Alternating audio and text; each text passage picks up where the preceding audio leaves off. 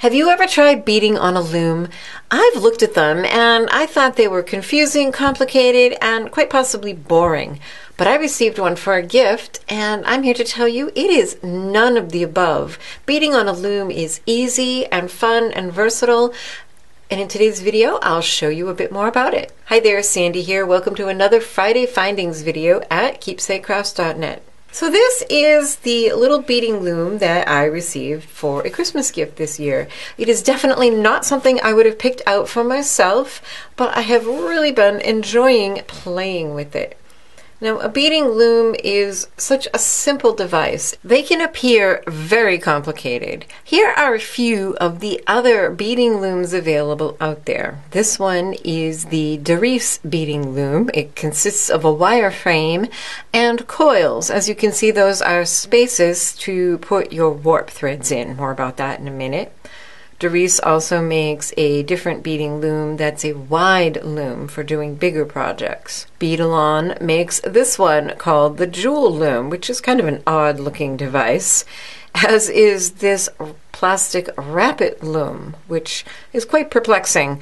Perhaps why I've ignored these when I've seen them, because they just look kind of intimidating. This is the Rix beading loom, and it is the big brother to the little one that I have. This one is an interesting design. It's called the Endless bead loom. So I'm guessing you can make pieces as long as you want. I'm not certain because I don't have it to play with. This is the Clover bead loom. And one thing you'll notice as you look at all of these is that they are basically a way to hold strands of thread parallel under tension. Whatever you're using, that's the basis of it. There are details about each one that make different aspects easier. Some you can make wider pieces. Like the Endless loom, you can make longer pieces. Some hold your bits and pieces spread apart for you. I even came across a pattern for making a homemade loom. As you can see, this is a pretty simple device. Just a few pieces of wood and some hardware. You don't even have to have a loom to do this kind of bead weaving. You can do it just on a shallow tray. This is one of my little flocked bead boards. You could do it in a shoebox lid or any kind of shallow tray that is a little bit rigid. It would just be a place to wrap your strands around. And I'll link to some beads. I found a whole bunch of stuff at beadshop.com where they talk more about using just a wooden tray instead of any kind of a loom. So this is the one I got, and it's a nice little device, especially if you don't do a lot. This is the base, and I love that there's a magnet here for my needle. That's been very handy. This is the headstock and the tailstock. In mine, I had to screw in the eyes, and these go, well, this one goes here. This is the headstock,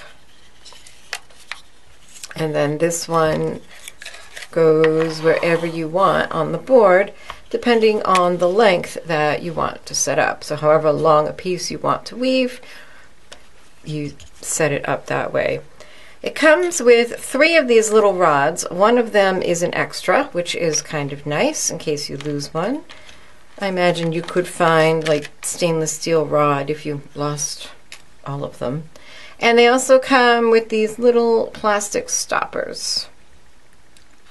So what you do is you push a stopper on one end of one of these, slide it through the 2 screw eyes,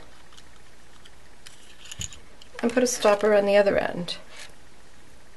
Now this is one of the designs of board that does not have a place for you to separate out your thread strands, which I don't mind. I kind of like having the freedom to move them.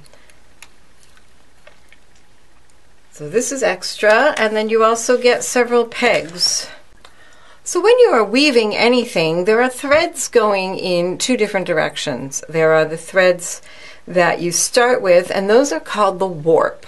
And then there are the threads that you weave into in whatever pattern you like, and those are called the weft. Now I remember that because warp comes before weft alphabetically. That just works for me. Somebody else said that you can remember it because weft rhymes with left, which goes right and left. Whatever works for you. So the way you start this particular loom is you take one of your pegs and you slide your warping thread into it and wrap around a few times. Now you can use anything you want here. It does not have to fit into the hole of a bead because your beads are going to go around this. You'll see what I mean. You don't have to use a fine thread like this Nymo, but if you wanted it to kind of disappear into your project, a fine thread would work great. You could use something heavier like this silk thread, which I've been enjoying using.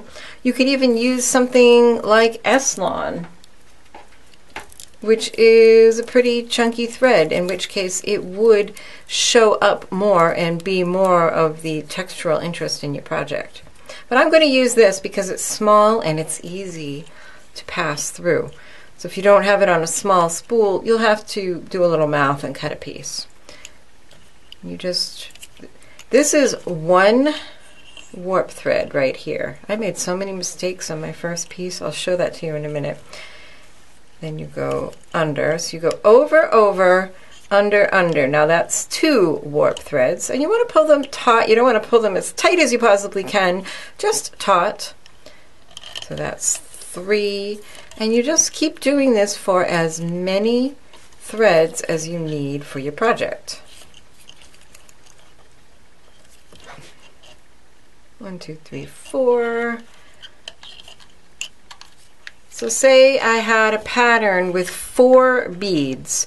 I would need 5. I'd need to stop right here, 5 warp threads, because if we look here, we have spaces. We have 4 spaces. 1, 2, 3, 4. That would accommodate our pattern that was 4 beads across. So however many beads across you want your pattern to be, you need 1 more warp thread than that. Cut your thread. Usually leave yourself a good amount of tail, like maybe 10, 12 inches. Better to have a little bit more because you'll want some to weave into the end, and you don't know, there might be other things you want to use it for. There we go. So you pop it in there and then you wrap it around your peg and stick it in place. And what's cool is if you want to tighten this up, all you have to do is give these a twist and that will tighten these. I mean, you don't want them like guitar strings, but you want them kind of snug. And those are the warp threads, and I'll show you how easy it is. It's so simple, and it's a really enjoyable, kind of meditative process. So these are some 8/0 seed beads. You can use all kinds of beads. You do not have to just use single seed beads. And if you're looking for patterns, just go online and type in bead loom patterns. You will find probably more than you could make in a lifetime. There are so many out there. But take a look at these. These are using half Tila beads and super duos. Now this one isn't a looming pattern, but you could definitely do it on a loom. Or patterns that use Tila, full Tila beads. For your weft thread or your weaving thread, you can use any thread that will go through your beads. I'm going to use this black Nymo here. Now I've seen all different ways on different patterns for how to attach your weft thread. This loom says to attach it to one of your pegs and bring it over to your project. Other ones that I've seen I kind of like better just tell you to tie it on to your leftmost warp thread with a square knot, and then you can weave in the end later. Now of course normally I wouldn't be using black thread with white with these light colors, but I want you to be able to see it. Now in this case it may not be necessary, but they do include this little card. You could use anything, a business card, just to help if you have especially a lot of threads and they're going up and down. It might be hard to keep them straight. You can weave this in and just use it to help you. In this case I don't think I need it. So this is what you do. You pick up the beads that you want in your pattern. The most popular patterns that you see done in these are like the Southwestern, which are beautiful, but there are so many other things you can do. Now, as with many things, the very first row is the trickiest. So what we're going to do is try to space these threads so that they are about the same size apart as each of these beads. And what I want is one bead in each of these channels between the threads. Like I said, often the first row can be a bit of a pain in the neck. That wasn't too bad. Then you have your finger under there pushing up. So you want the beads under. Now we're going to go over. And I want to kind of scrape the inside of that, the top of that hole, because I don't want to pierce this thread or this thread. So you kind of scrape the inside of the top of the hole, the bead hole, and just go back through all of your beads. There. So what we have, those white threads are sandwiched. Can you see that? Those white threads are sandwiched between, there we go, you should be able to see that, the two black threads. So the beads each has two threads going through it, and one goes under the warp and one goes over the warp. And that is it. So we'll string on some more beads, and now you'll see once you have that first row established, this goes really easily.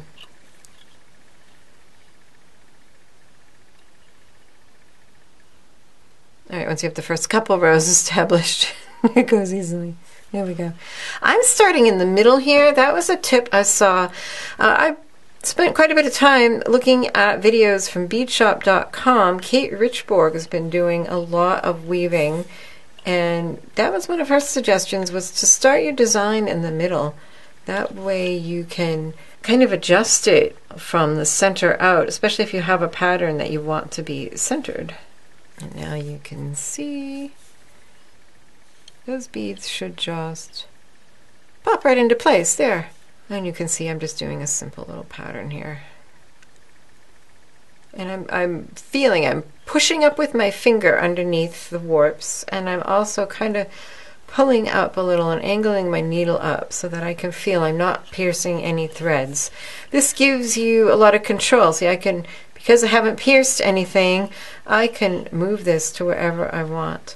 Like I said, I probably wouldn't recommend using black on white, but you might want that. It definitely shows. If you use something thicker, it'll add a textural element. And like I said, you don't even need to own a loom to do this exact thing. You could just use a board like this, wrap your strands around, tie them on the back, and then do your weaving. And that way you could get measurements up to as long as twice the length of your board, because you can just slide things around. Here are a couple other things to think about when you are using a beading loom. And I use that term, but you don't have to just use beads on it. Yes, it's sold as a beading loom, but there's nothing to stop you from weaving with fiber, just like you would on a regular loom where you think that cloth is woven. This is just a little bit of yarn that I had left over from a project. Just a few inches of yarn woven back and forth, and what a beautiful textural effect. If you want something very different, this is some really cool fancy thread that I haven't used for much else. It takes, of course, a little bit longer to weave it because it's so much more fine. But again, what a beautiful textural effect you would get. Maybe in between sections of beading, or you could do something that was entirely fiber related, entirely with threads and yarns, and then you could embroider over top of it with beads or anything you like, silk ribbon. So that's just to get you thinking outside the box. Another thing about your beading loom is if you start doing some beading and you don't like it, you can take it out. I came across this pattern of beads using the tilas and the fire polish, and I tried to make it work using beads I had on hand, and I am just totally not happy with this. And notice that you can move this around. There does come a point where you have enough on here that you actually can't move things around. It doesn't want to. But at this point, you can move it. And I am just totally not happy with these colors and this combination of finishes. I like the matte black, but I don't like it here. I don't like these 15-ohs. There's just so much about this I don't like. So I've got a needle and I'm just going to pull these loops that are on the ends of the warps. I'm going to pull this side. I'm going to put my hand under on this side, because when I pull this side off, down those beads, oh look, they're all stuck in there. Now I have those beads off. I can put them back in their containers and use them for a project I actually like. So in just a few moments, I can have this taken apart. So don't feel like if you're doing something and you've gotten a little ways into it and you're not sure if you like it, take it apart and redo it. Try something else. It's a quick enough process that you shouldn't feel like it's so precious you can't redo it. You could see that in a matter of minutes I can have this all taken apart, and I will have preserved my warp thread, so I won't have to rewarp the loom if I'm doing the same kind of a design. And I've saved my beads for another project. So this was the very first piece I made. I think I'm going to take it apart, to tell you the truth. I made so many mistakes on this piece. First of all, I got confused about the warping, and I thought that like these two strands were one warp, so I treated them as one. So this bracelet has twice as many warp threads as it needs. I also noticed towards the end that I was running out of these beads, and so I kind of switched the pattern. I did some counting and switched the pattern, but I thought it might look interesting, but I don't like it. Also, instead of having a raw edge, like on this one where you can see the thread and the insides of the beads, I put a picot stitch on these edges. However, I think I would have been better off to have done it with smaller beads. These are 8/0s, so I probably should have done the picot with 11s or 15s. I'll get to this clasp in a minute, because this is a pretty cool way of finishing your beadwork. This is another one I did. This was the second one I made, and one of the things I love about the possibilities here is mixing up your bead sizes. So I have some 3mm Czech fire polish and some 11/0s, and then this is a finish with micro suede, which is just really cool and beautiful. And you can see how much nicer this drapes, because it has half as many warp threads as this one. It has the proper number of warp threads. So lots of fun possibilities. You can get findings like this to finish beadwork. It can be loomed or bead woven pieces. The way they work is that it has a channel with a slot. So what I did here is I slid this into the last row of beads. So you cannot see the last row of beads that I wove on. So whatever you use for your looming thread, it has to be able to fit into this slot, and the beads can't be bigger than this round channel. And then you just slide it on. I can kind of show you on the side here. It will sort of work, won't it? Yeah, it's not meant to go this way, obviously, but you get the idea. You can just slide it on. And then when you're done, you just close that little door, and you have a clasp. I'm pretty sure I'm going to take this one apart because I like these beads, but I do not like what I did here. This one, however, I love. Now, if you like wrap style bracelets, bead looming is very, very similar, nearly the exact same thing as these bracelets. I've made a video showing how to make this. This is just using 2 warps, and these happen to be leather cord. And then I used silk thread to wrap just a single row of beads, although in some spots I used more than one bead. The loom would do the exact same job that we've done other times. We'll just tape these down to a board or something like that. So any of these could be made in the same way. Here's one that I made, another wrap style bracelet that I made using multiple rows, and you could do it in the exact same way. So there's so many possibilities. I will have links to the handmade loom, to the patterns that I showed here,